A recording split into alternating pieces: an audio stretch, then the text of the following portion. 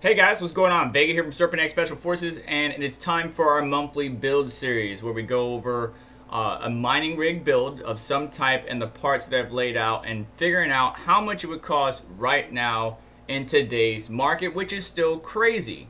But without further ado, let's just jump right into it. I was looking for the RTX 3080 Ti, and we know that 3080 Ti is actually handicapped because it has LHR, light hash rate. However, there are 3080s out there, and you can get them for sub 2K. I remember back in the day when we were complaining about 1K or 1.2K, and now look at it. It's absolutely crazy, all the way up to $2,000. Now what I came up with is the average cost per 3080 would be, and not 3080 Ti, but 3080 would be about $2,050. So with that accounted, here's the parts list that I have laid out for us. Ignore the power draw, which is actually hidden behind me, because that is not taking into account how many GPUs. We're going to use 6 3080s, and that's going to be a lot of power, but bear with me here. Let's go through the parts list real quick. So we got the Intel Core i3. It's actually down from the previous month as far as costs, but it's the Core i3. Let me move up here. And the cost actually dropped down, I would say about 5 to 10%, and it's $108. There's no dual core CPUs out there unless you already have a stack of them, or that you find them on eBay. If you can find them on eBay, or you can go to a garage sale and get a old LGA 775 with a dual core CPU, I would recommend going that route. If not, you just want to buy new, the i3 10100F is looking about the cheapest. Because even if you could find an LGA dual core, the hard part is finding a motherboard that isn't $200+ for an old school socket. We're going to be cooling it with this Thermaltake UX100. It is a 65 watt TDP CPU cooler. And then the motherboard is the Asus Prime H410. Now this is a newer series motherboard. It's cut down, but it gets the job done. This one right here is a micro ATX, but there's an ATX motherboard that's just a little bit more if you want to get it, right? So 109 on B&H. Newegg's got it for 113. This one's 80 bucks, just about. So just weigh out the pros and cons, because it is out of stock in some places, and in one place to get it, if you do buy through Amazon, is almost 100 bucks. So do you want to just spend the extra 10 bucks or something like that and get a full ATX board, which will give you the capability of having more slots? That's up to you. So this one only has 1x16 or by 8. And then 2x1s, which we can use the adapters, as I shown in my previous video, split those out to 4 each.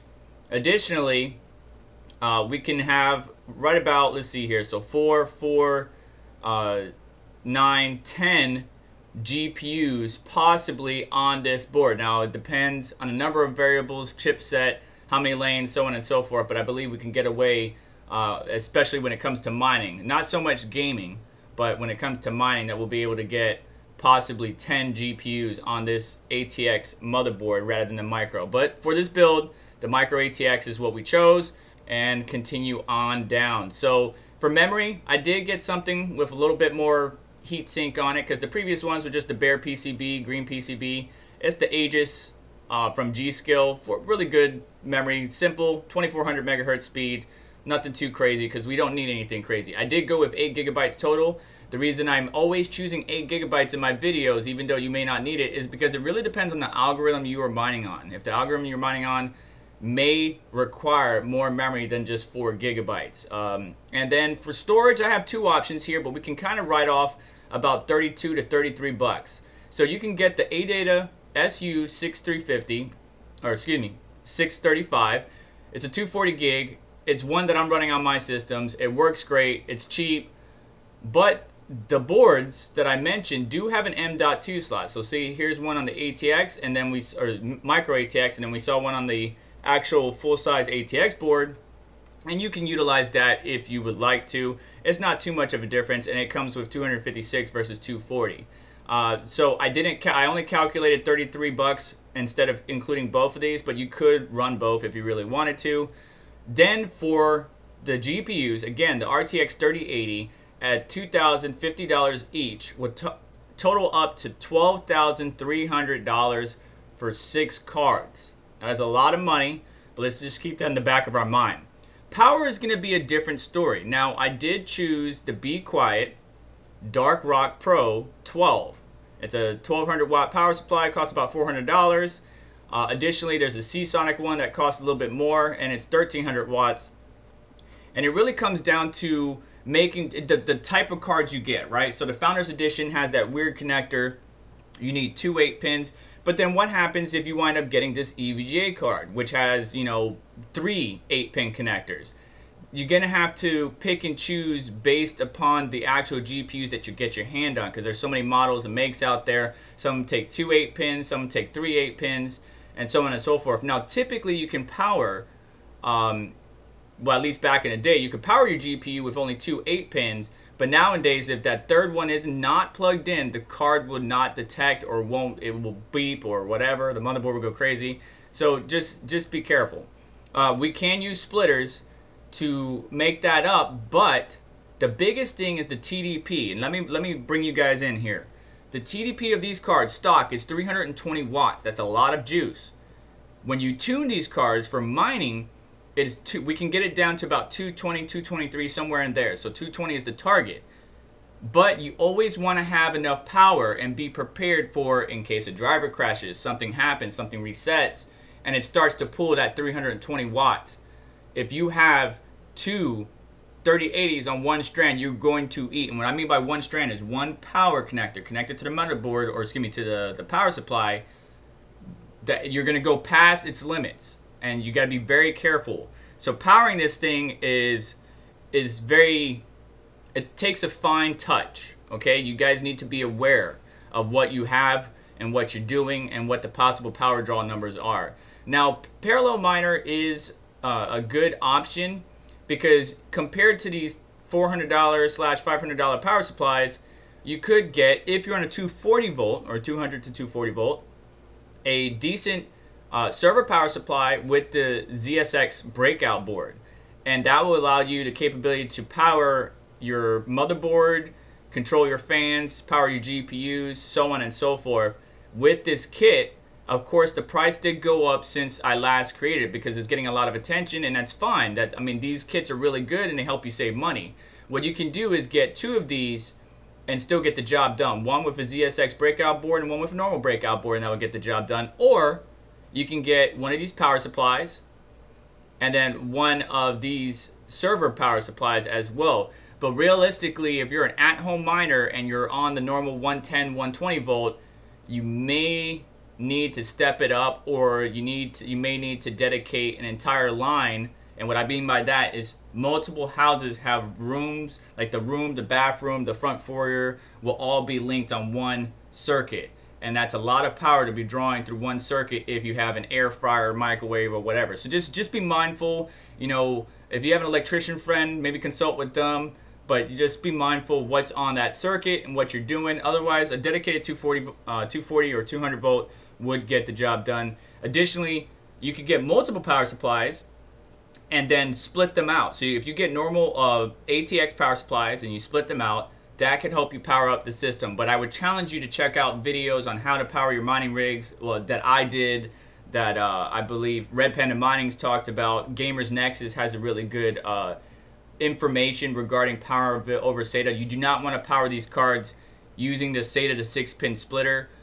Even the risers I'm a bit hesitant on, because what happens if it's not getting enough juice through the 8 pins and starts pulling through the riser? Just be mindful. There's a lot of inconsistencies with the 3000 series because it draws so much power stock. So these are options, but you need to continue to do more research. I want to go over what the cost is and what's going to be the breakdown here. So you can get multiple RTX power supplies, maybe get 3, 1000 watts, and split them out. There are two splitters or 3 splitters.